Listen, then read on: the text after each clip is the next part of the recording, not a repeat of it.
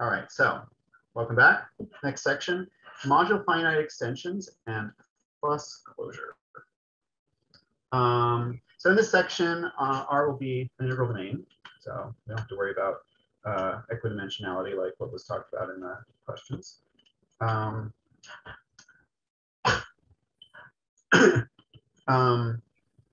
So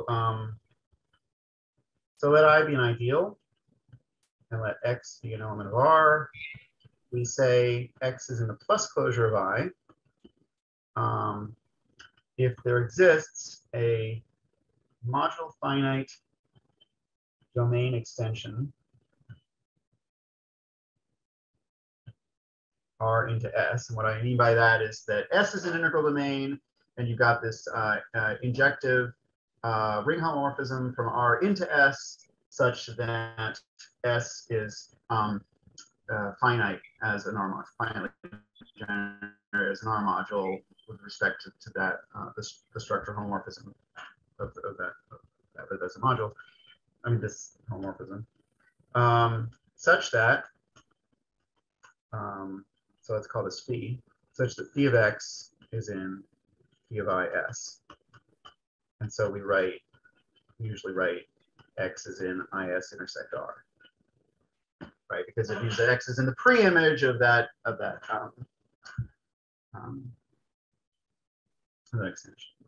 Okay, so proposition plus closure is a closure operation. Okay, so what do we do? So let X and Y be in I plus, and let R be an element of R. And I want to show that X plus RY is there. So so there's these module finite domain extensions, R into S and R into T, such that X is in IS intersect R and Y is in IT intersect R. And so what we want to do is we want to find a common module finite domain extension of S and T. And you can always do that. And I noted in the footnote how to do it.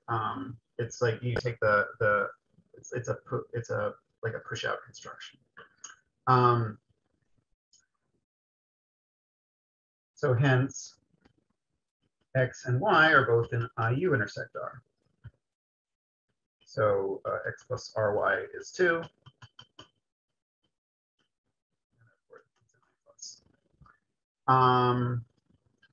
So I plus is an ideal.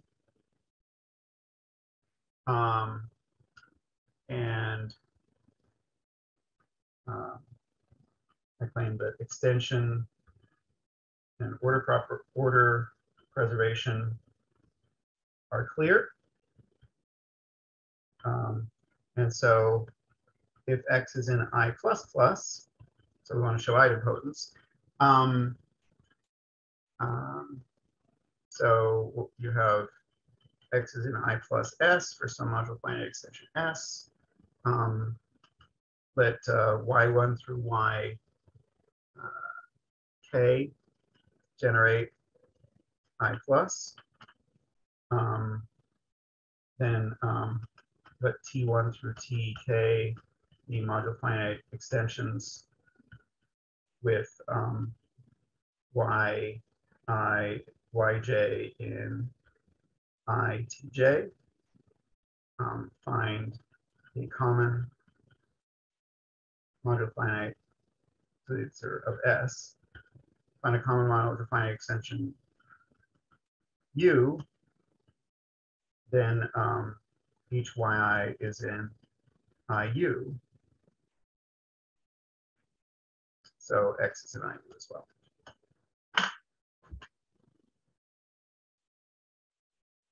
Okay. So now let's say you have a module finite extension of domains. Take any non-zero element D of S. Then there's some R linear map, module map, call it G, from S to R, such that G of D is non-zero. This is what Mel Hochster later called solidity. So basically I'm saying that S is solid as a non-module. And so what do you do? So let W be the non-zero elements.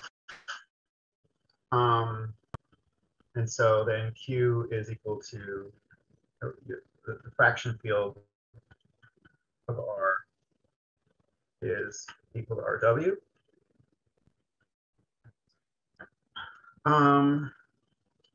Then for all W and W, we have WD not equal to 0. So D over 1 isn't 0 in Q. In SW, I guess I should say, right? So you have RW into SW. And so separate that up. Okay. So what do you have? So then SW is a Q vector space. It's a finite dimensional Q vector space with D over 1 0. So then it's part. So then D over 1 is part of a minimal generating set. That is part of the basis. So let phi from SW to Q be a projection onto like that element of the basis.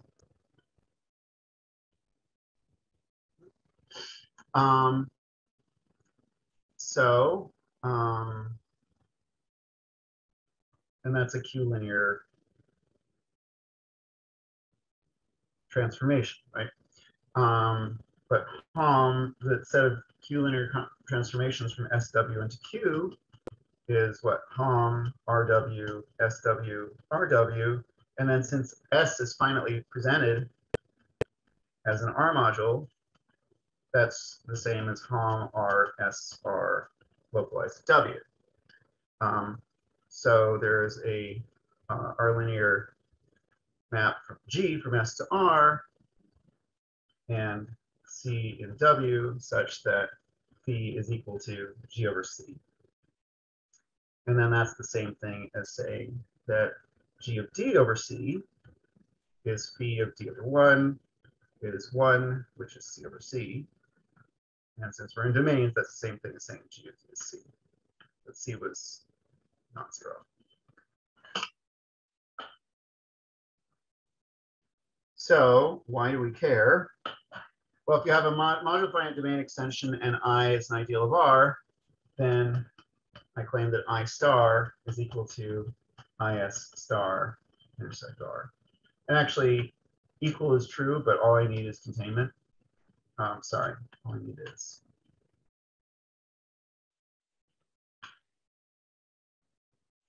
this. Hence, I plus containment I. So proof, let X be an IS intersect R. Let D be a non-zero element of S, and G from S to R.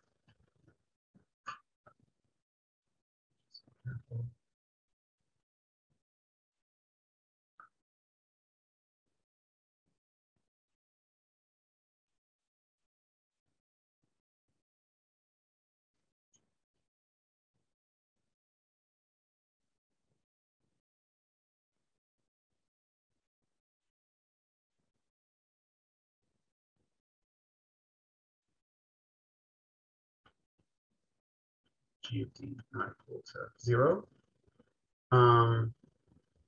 Actually, I'm going to do it this way.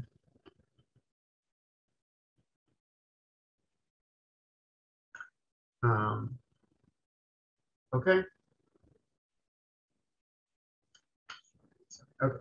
But DB non-zero, and q naught a power of p such that dx to the q is in is to the q, which is iqs for all q naught. Then what you have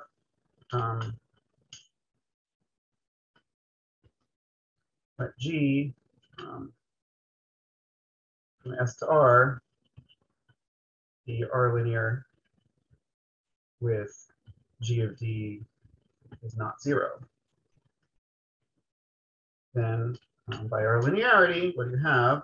C x to the q is equal to G of D x to the q.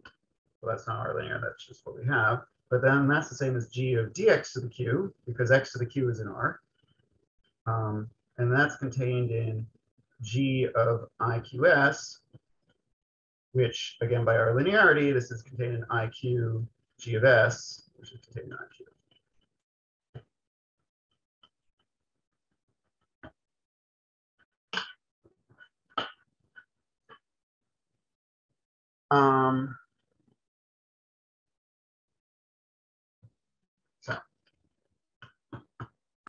So let R be an F rational local ring, then I claim that R is a normal domain. Okay, so first one shows that R is a domain. I'm going to omit that for now.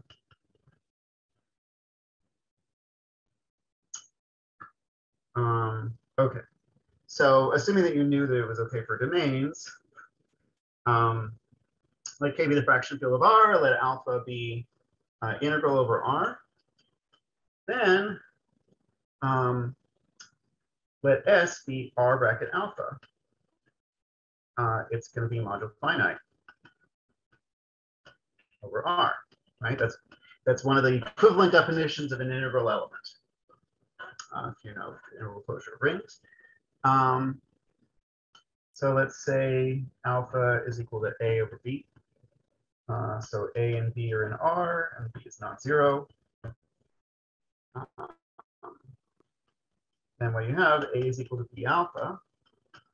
So A is in BS, intersect R, which is contained in B star, which is equal to B.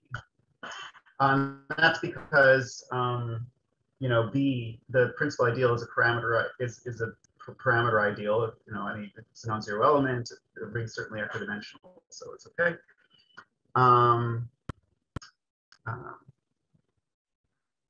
So what do you have? A equals BC for some C in R, and so you have B alpha is equal to BC, and therefore by cancellation in S,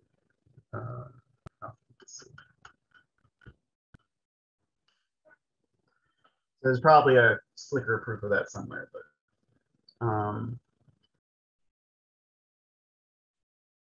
yeah. All right. So I want to get to colon capturing. So colon capturing, test elements, and persistence. Colon capturing. So a lot of the power of tight closure theory comes from this colon capturing stuff, which is allows you to treat a system of parameters as if it were a regular sequence up to tight closure. So theorem, R be equidimensional, and a quotient of a Kamakali local ring. Let Y bar be a system of parameters for R. Then two things, actually a whole lot of things, but at least these two things. For all j less than d, y1 through yj colon yj plus 1 is contained in y1 through yj star. And two, for all t, for all natural numbers t, if you take y1 through yd to the t, the colon with y1 through yd to t minus 1, this single element, you get inside of the tight closure of y1 through y. Right, so this certainly would be true for like variables over a polynomial ring over a field. It's true for regular sequences without the tight closure, and so, but then the nice thing is that it's true for systems of parameters in this very general context if you put the tight closure in. So proof, we'll just prove 1. 2 is very similar. So first, reduce to the main case. Okay, let P1 through Pk be the minimal primes of R.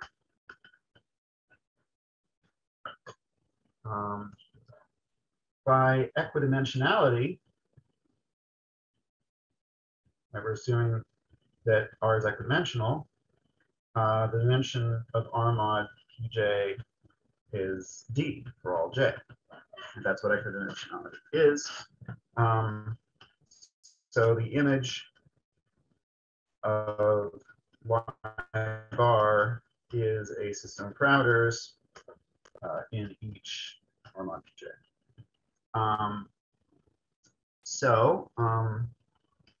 Let A be in y1 through yj colon yj plus 1 over R. Then for each pi,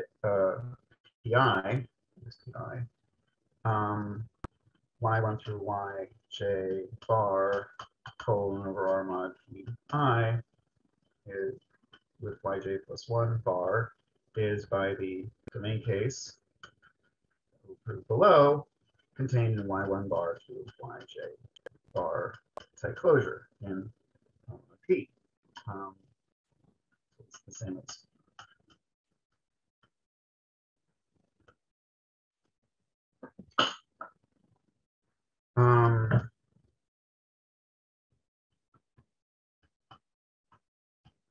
So then by reduce to domain case proposition above, A is in the tight closure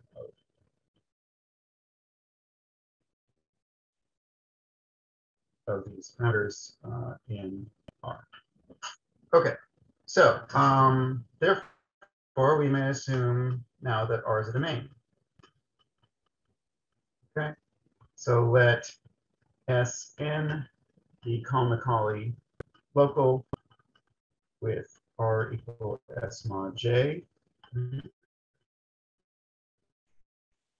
J is prime because R is a domain. Let T be the dimension of S. Then by Macaulayness, the height of J, so let's call that H, is equal to T minus D. So let X1 through XH be elements of J such that in S localized at J, they become a system of parameters for S localized at J.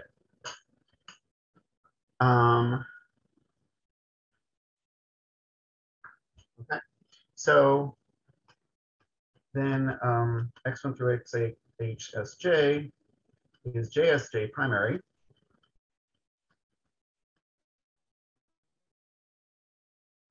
So Niall, just one question, just for clarification. Just for clarification, you say that yes. your sequence lives in J. So, and you are working in S mod J, and when you are modding out S mod J, this has become a system of parameters, but this becomes 0 a priori. No, I'm not working in S mod J. I'm working in S localized. Ah, S localized. Okay. Yes. Thank you. So there exists. Yes, sure. So there exists an N such that JSJ to the N is contained in X1 through XHSJ, right? the max primary to the maximal ideal means that some power of the maximal ideal is contained in your ideal. So there exists a C in S minus J with Cj to the n is contained in X bar. Let's call it X bar. So we're kind of working in S here. So let's choose, and I'm calling it C suggestively because this is going to end up, because the residue class of this is going to end up being sort of testing our parameter ideal stuff. So choose Q naught bigger than or equal to N, that's the power of P. Then, you know, Cj to the Q naught is also contained. Okay. So, so what do we have before? We had this system of parameters in R. So let Z1 through ZD in S be liftings of Y1 through YD in R. Okay. Then I claim that for any power Q of P,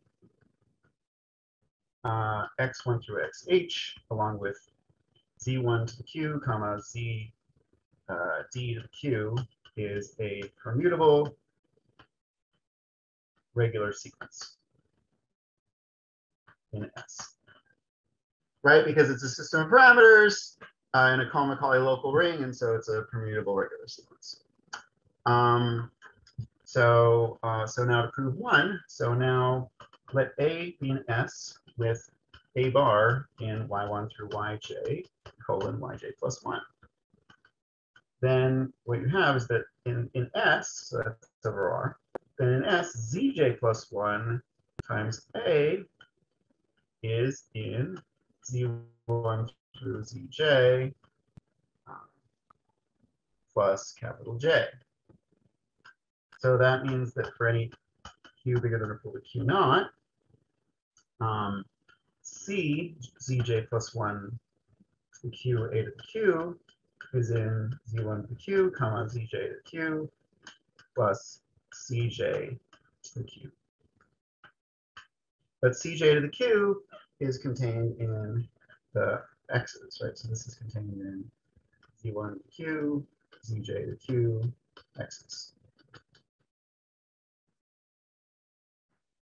I'm sorry, X1 to XH.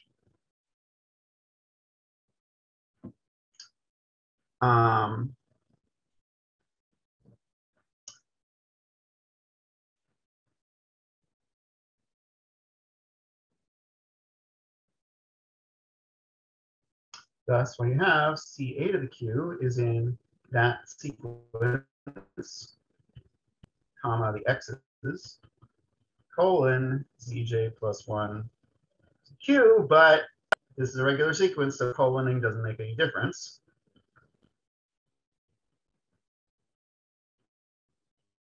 And that's contained in Z1 through ZJ to the Q, colon, or plus capital J. So you have C bar, A bar to the Q is in Z1 to the Q, CJ, sorry, Y.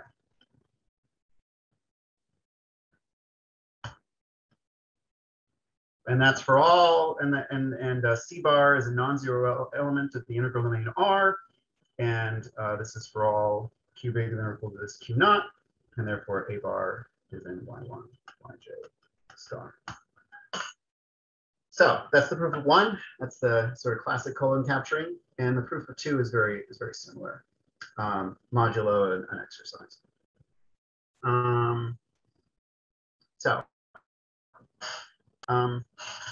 And a remark, any excellent ring is the homomorphic image of a Macaulay ring. Kawasaki proved that in 2002. And so this is true for any equidimensional excellent local ring. Okay. And proof of two is similar. And as a corollary, you get the monomial conjecture in characteristic P. But I didn't prove 2, so I won't state that. But a corollary to what we did above is that an F-rational ring in this circumstance has to be Cohen-Macaulay.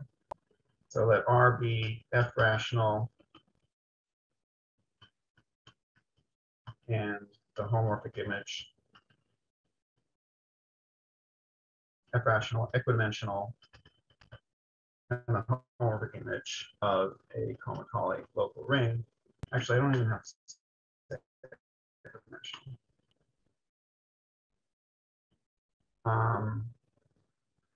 Then R is Cohen-Macaulay.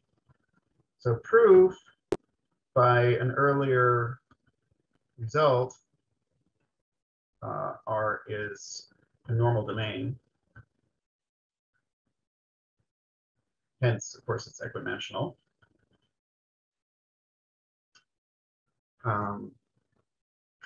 And let y1 through yd be a system of parameters. Then what you have, y1 through yj, colon yj plus 1, is contained in y1 through yj star. This is colon capturing. But then this is equal to y1 through yj by F rationality. Okay, and that's what the Cohen-Macaulay ring is. Right. Any system parameters is in fact a regular sequence. Okay. So, section 7, test elements and the persistence of tight closure.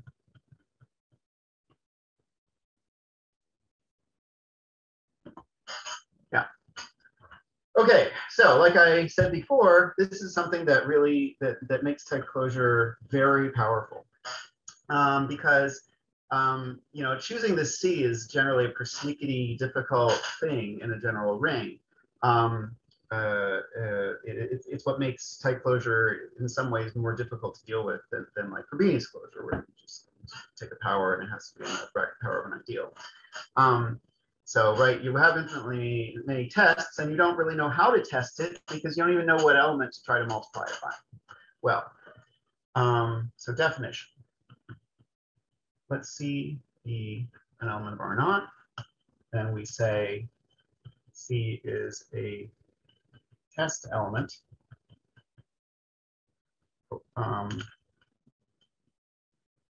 Respectively, a big test element. If for all ideals I and for all x and I star, Cx to the q is an I bracket q for all q, respectively, for all submodule inclusions L and M, and for all C and L star M, CZ to the QM is an LQM for all powers. So right, so big test element, that's there's it's like tests for big modules as opposed to just ideals.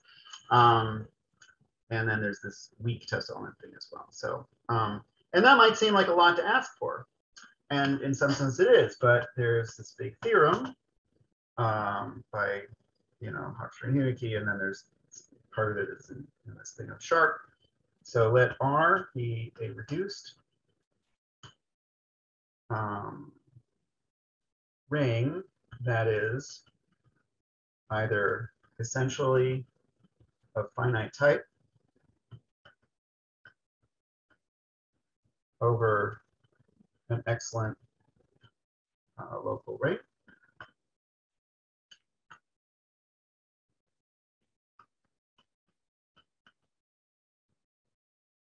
or excellent in F pure, or so that middle one is Sharp's theorem from 2010, such that R1 over P is finitely generated as an R module.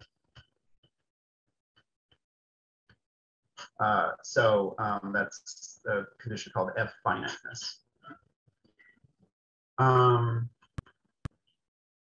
Then, not just that there exist test elements, let C be any element of R naught such that RC is regular. So such an element C always exists in an excellent reduced ring, basically by definition of excellence, which has to do with the regular locus being open. Then some power of C is a test element, is a big test element.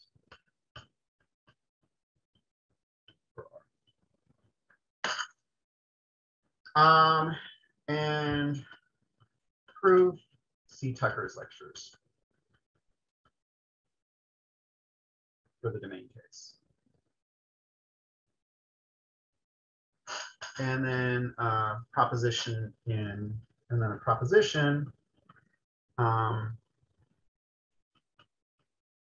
If R mod P has a big, or just a test element for every minimal prime P, and R is reduced, then R has a big test element. So you really just have to do the domain case, really. I guess I should mention something about this theorem. You might not know what essentially a finite type over another ring is. So what that means is that there exists an excellent local ring A, and variables x1 through xn, and W a multiplicative set in the polynomial ring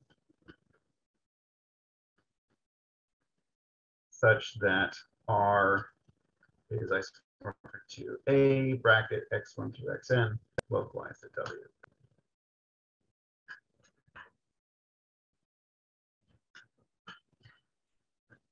So that's what essentially a finite type over X. Okay, so Niall, just one question. In your previous definition, maybe you can allow that this, in the previous definition you have given about R, maybe you can allow that you can also mod out by an ideal, or is like this, the definition?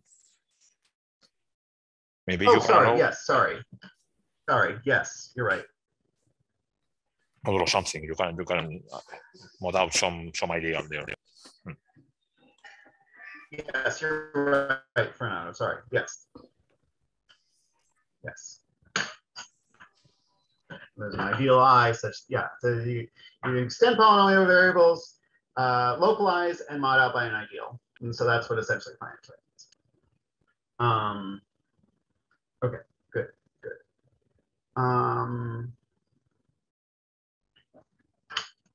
So let's just prove the non-big case of this. That P1 through Pn be the minimal primes of R.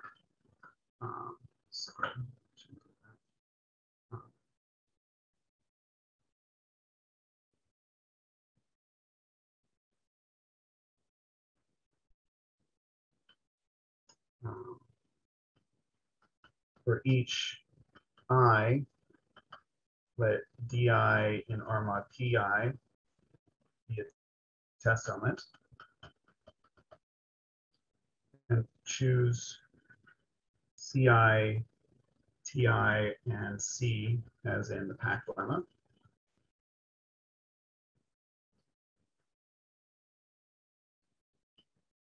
And C is a test element for R. And So let I be an ideal and X in I star.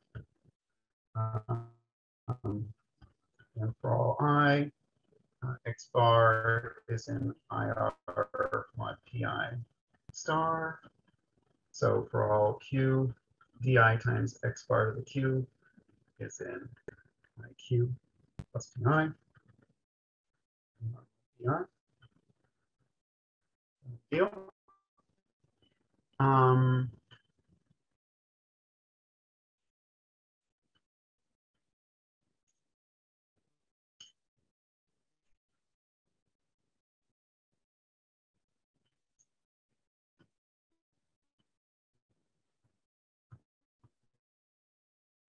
Is in just IQ plus PI.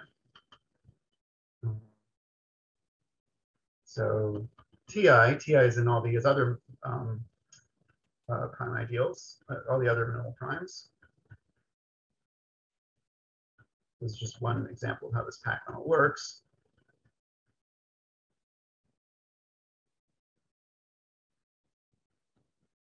And that's contained in I to the Q since R is reduced. Right, because it's in I bracket Q plus the intersection of all the minimal primes of R, but all the minimal primes of R, hence CX to the Q is in IQ, since C is equal to the sum over I of here. Okay. So proposition 7.4, tight closure is a closure operation in such a, so let R be a ring satisfying or say a ring with a big test element. Then tight closure is a closure operation on the category of all R modules, not just the finite ones.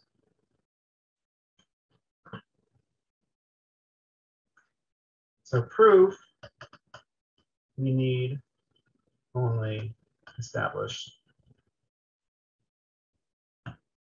idempotence. Okay.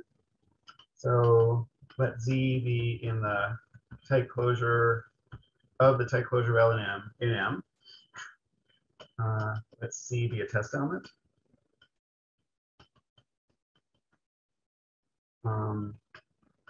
Then for all Q bigger or equal to Q naught, well, for all Q really, CZ to the Q is in L star QM,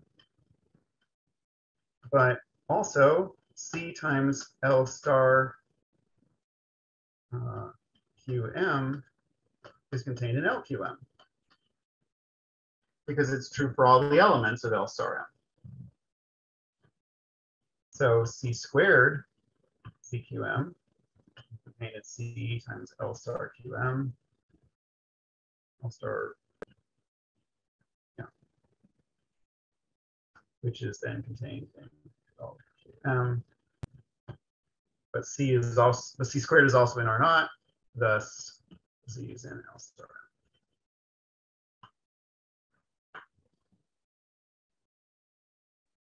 Okay, so I said test elements and the persistence of tight closure. So I claimed that with this theorem on test elements, you can then show that tight closure persists. So that means that's like better than functoriality. That means if you're actually changing rings, you can maintain that if you're in the tight closure of an ideal, then the image of that element is in the tight closure of the image of that ideal. So let G from R to S be a ring homomorphism. We say tight closure persists across G for ideals, respectively for modules, if for all ideals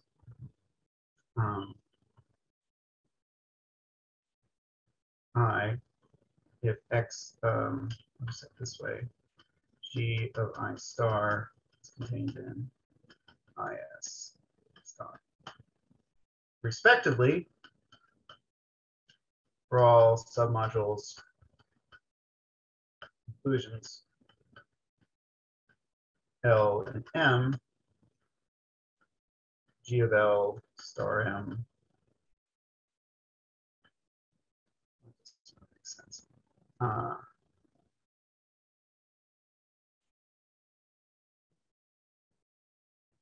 Let's say G prime of L star M contained in LS star and tensor S. So what do I mean by that? So LS is going to be the image of L tensor S, M tensor S, and G prime is the sort of the natural map from M to M tensor S.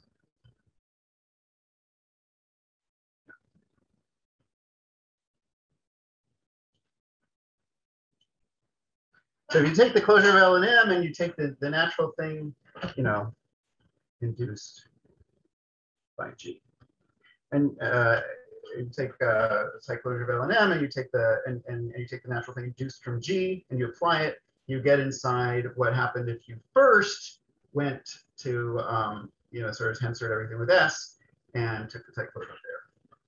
So that's persistence. If you can see how that would be a useful thing. And the theorem, the big theorem here is that existence of test elements in the way that we've said implies persistence. Theorem. Let phi from R to S be a ring map such that R satisfies the conditions of the theorem on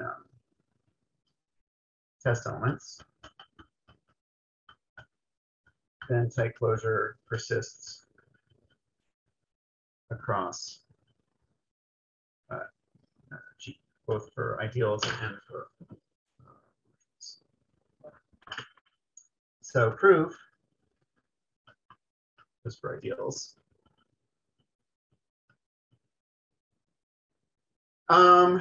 So basically, you want to reduce to the case where R and S are domains, and B, G is surjective,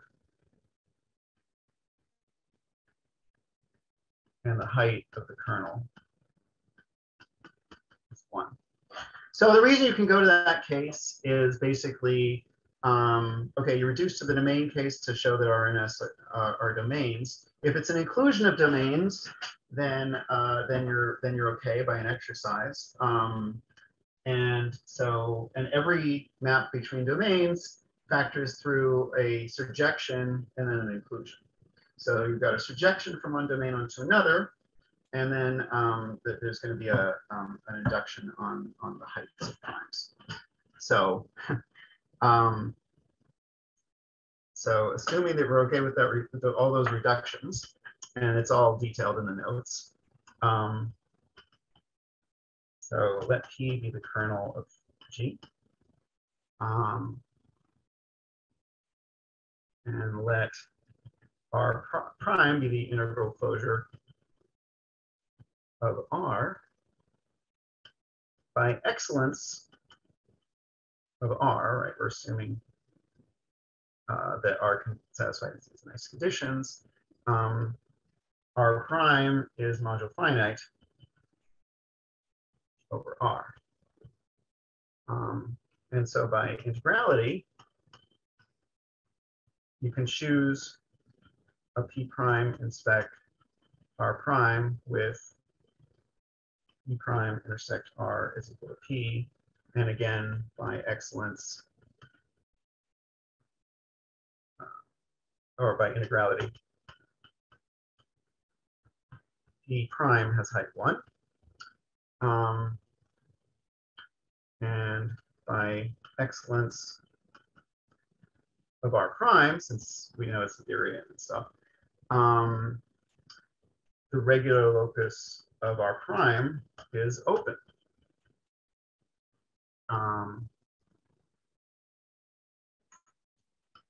So there's a C in R prime minus P prime. Sorry. That's true, but I skipped something.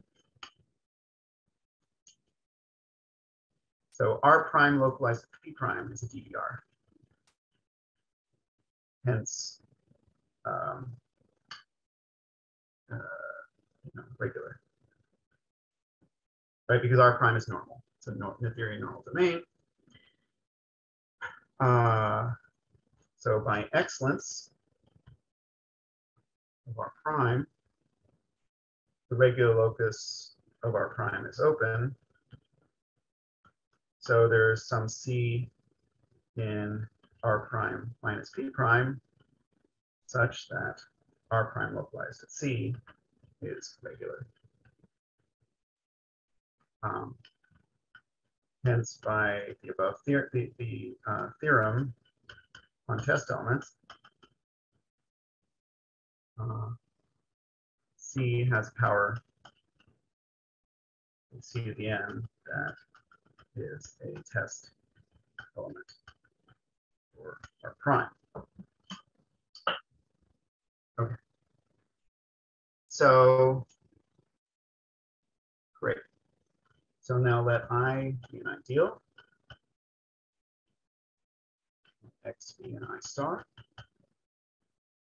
Then X is in the tight closure of IR prime because persistence is okay for inclusions of domains.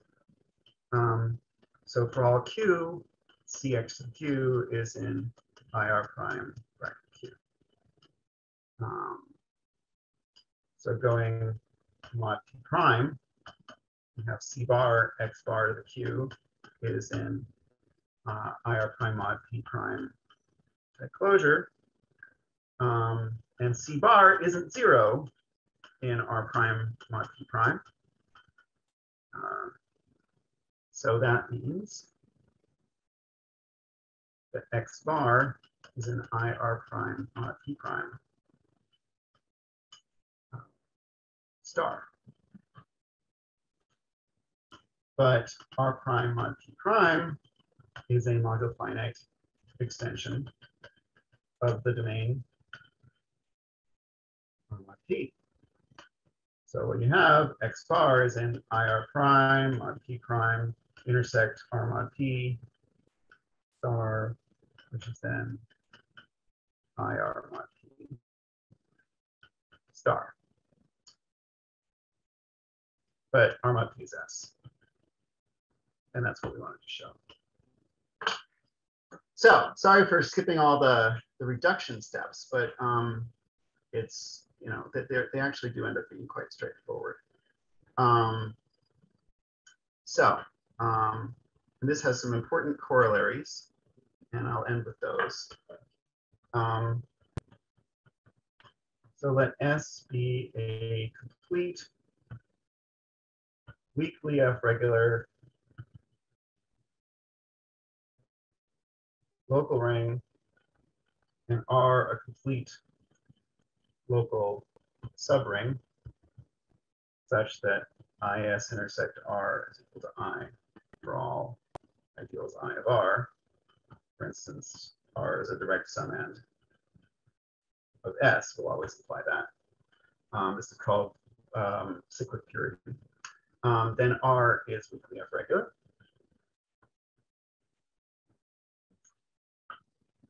Okay, so proof.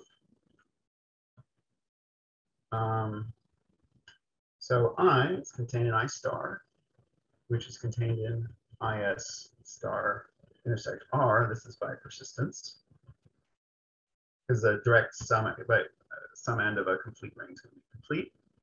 Oh, actually, I didn't even say that. I said R is complete, so it's excellent and stuff. And it's domain. Right? So this is equal to IS intersect R, which is equal to I. So since S is between F regular. Okay. So now proposition.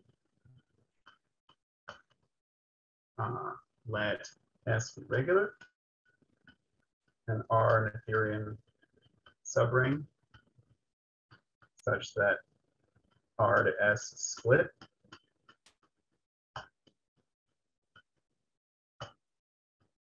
Then R is Kolmogorov. And if R is locally excellent, it's also normal.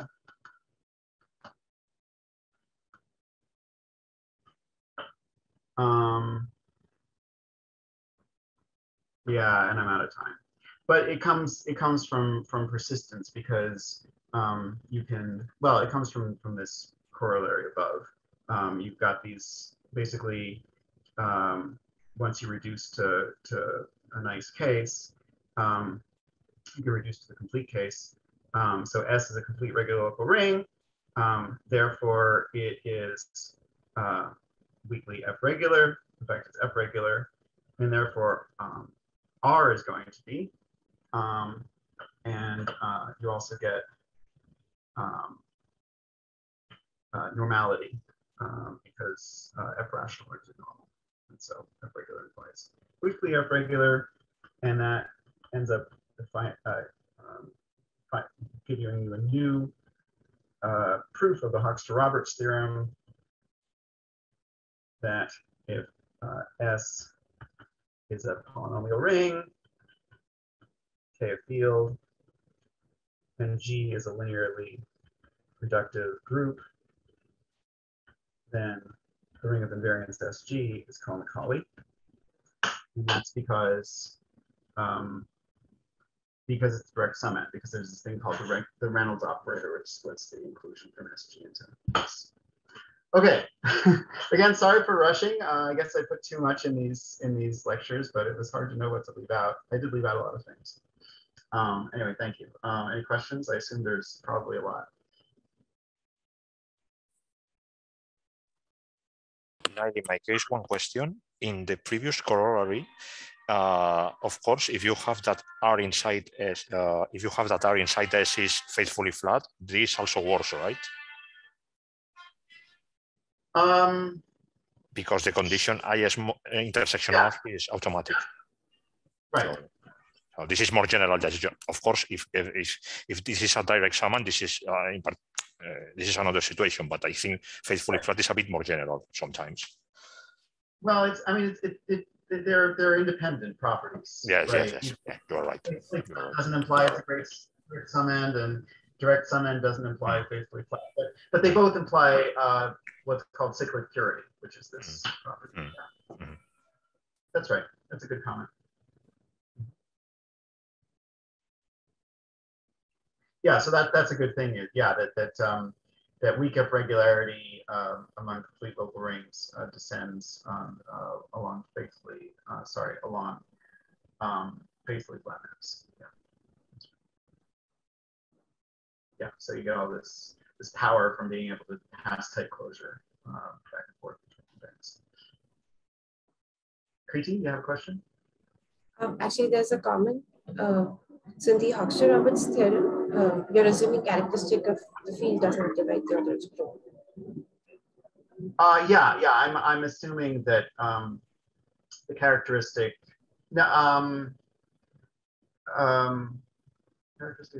I think that's part of being linearly reductive, isn't it? Yeah, maybe I need to assume. Yeah.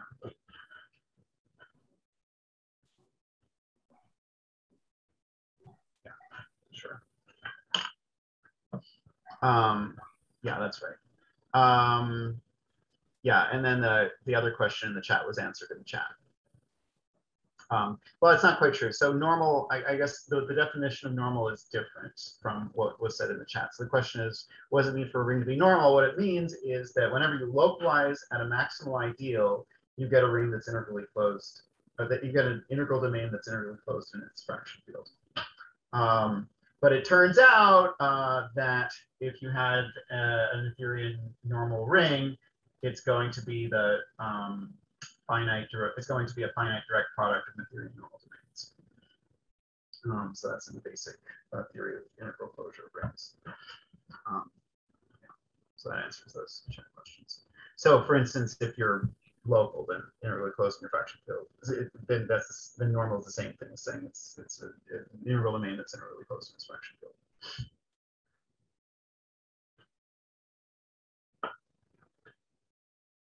So.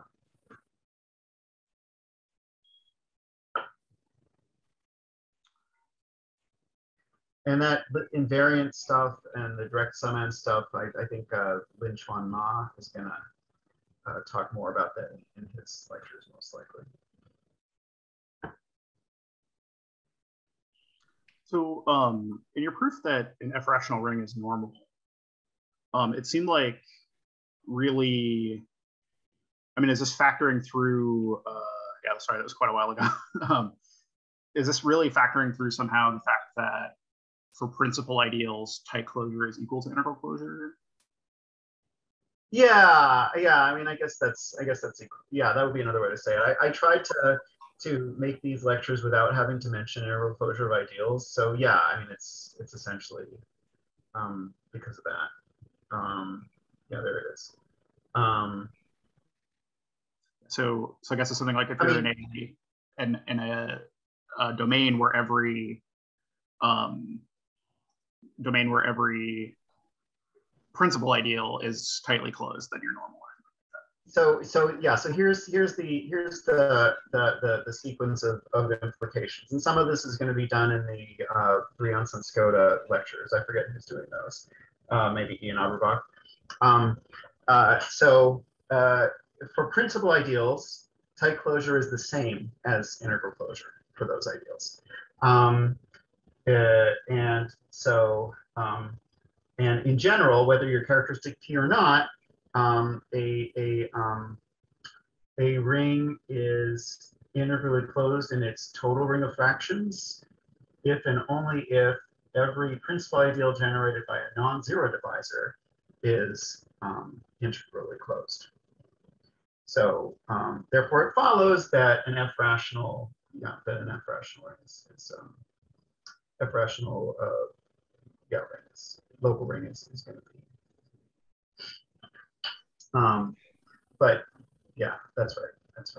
I mean, the thing is that the integral closure, that also factors through the fact that the integral closure of a principal ideal is in some sense a much simpler sort of object than the integral closure of a general ideal, because integral closure of a principal ideal is just the same thing as go up to the normalization and contract back, or go up to the integral closure of the ring in its total ring of quotients and contract back. And that's not true for non-principal ideals in general, like two generated ideals. It's like really false a lot. But so this, like, principal ideals are simpler than other ideals. No surprise there. Yeah, thanks.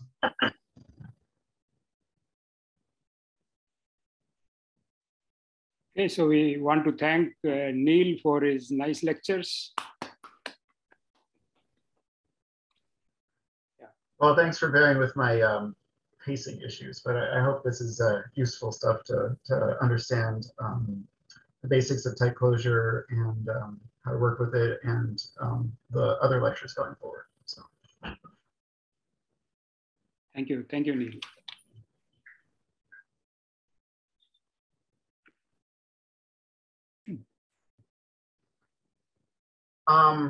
I'm saying it's functorial. Okay. Yeah. I mean, I hope it is. The thing is, I mean, there's a lot of definitions of integral closure of modules, and like, but I think in all the existing ones, they are actually functorial. Yeah. Mhm. Okay.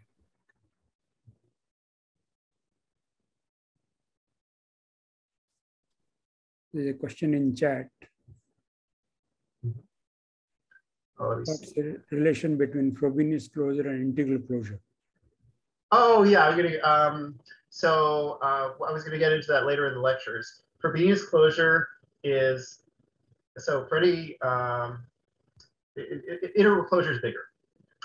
Is the short answer. But in fact, you have a whole sequence of closures.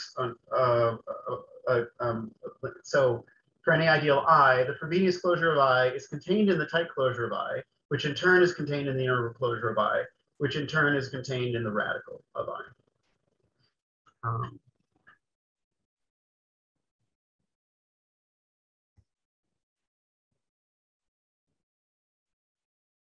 And just like tight closure has characteristic zero analog, does Frobenius closure also have characteristic zero analog? I don't think so. I mean, I've never seen it. I mean, I guess you could try to do reduction to characteristic P. I mean, the natural thing would be to say that in all the characteristic P models, I'm sorry, that in infinitely many characteristic P models, the sort of the characteristic P version of the element would be in the Frobenius closure of the characteristic P version of the ideal. But I mean, yeah, I've never seen anybody do that. There's reasons like, I mean, for a long time, people thought that tight closure would have this property that if you're in the tight closure in infinitely many characteristic P models, that you're going to be in the tight closure in almost all of them. But then Brenner and Katzmann have a counterexample to that, so that's it's not true. But it was known from early on that that wasn't true with Frobenius closure. I have an example in my lecture notes at the end. Okay. So, but yeah, I guess you could make that definition of Frobenius closure. But in general, Frobenius closure is considered to be more poorly behaved in many ways than tight closure.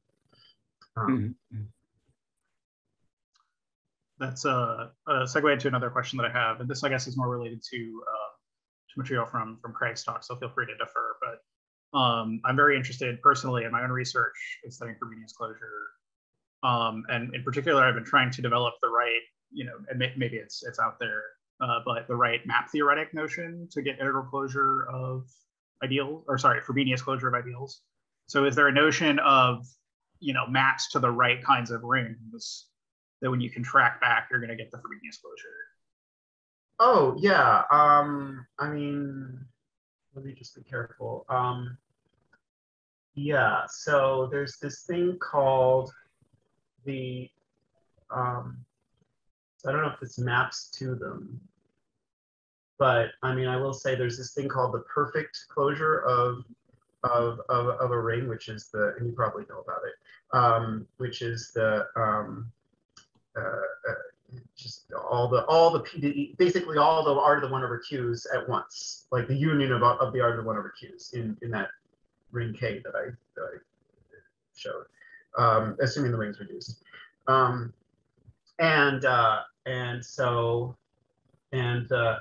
one way to define Frobenius closure is extend to that ring and contract back. And similarly, you look at for a module, if you have a module M, you look at the natural map from M to M tensored with what's called R perf. It used to be called R infinity, but everyone says R perf now for perfect. So you look at the map from M to M tensor R perf, and you look at your submodule L, and you look at the elements that in that map land inside L tensor R perf. I mean, that's the elements of M that land in L tensor R perf, and then that's the Frobenius closure of L and M. But I don't know if that's what you're asking for. A little bit. I mean, so R to R perf is an example of a purely inseparable extension, right? So I'm wondering if something like, if you contract I back from a purely inseparable extension of even of certain flavors, that you'll get Frobenius closure. But anyway, this is a research question that's maybe not appropriate for the site. So I bet that'll work. Okay, yeah, interesting. Yeah, maybe I'll follow up with you some other time. Thanks. Sure, sure, sure.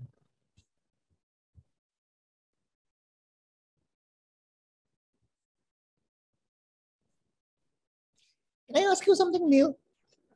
Of course, Arindam. Yeah, this is not regarding what you covered, but like, is this first part of your talk will broadly follow your paper on like closure operation in commutative algebra? Yeah, that's sort of where that's when I developed this this approach. That's in there. Yeah, some version of that's in there, but I mean some version of that's in these lecture notes too that you'll see soon enough. Yeah, I wanted to do a survey on closure operations, and I thought, well, how broadly defined are these things? And like really broadly, they're even more broadly defined than this. After Moore did his stuff, then like poset theorists said, okay, well, you can sort of define this on any poset. It doesn't have to be the poset of subsets of a given set. It can just be any partially ordered set, and then you change your containment relations to the less than or equal to sign that exists in that poset. You still and then it's still if it's a poset where all arbitrary meets exist, then you still get this one-to-one correspondence that Moore pointed out in his paper 112 years ago. So yeah, I mean it's very general, and that's they use that it's somehow in lattice theory in a way that I don't. That I've never looked into.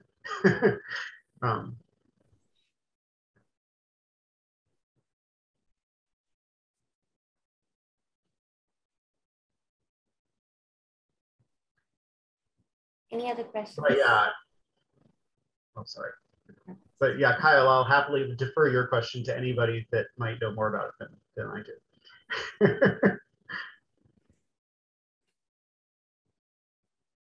Anyway, more questions? I've looked and it seems like no one has written about I mean, much less has written about Freeney's closure for tight closure, which is where I'm trying to make my niche. So. No, it's great.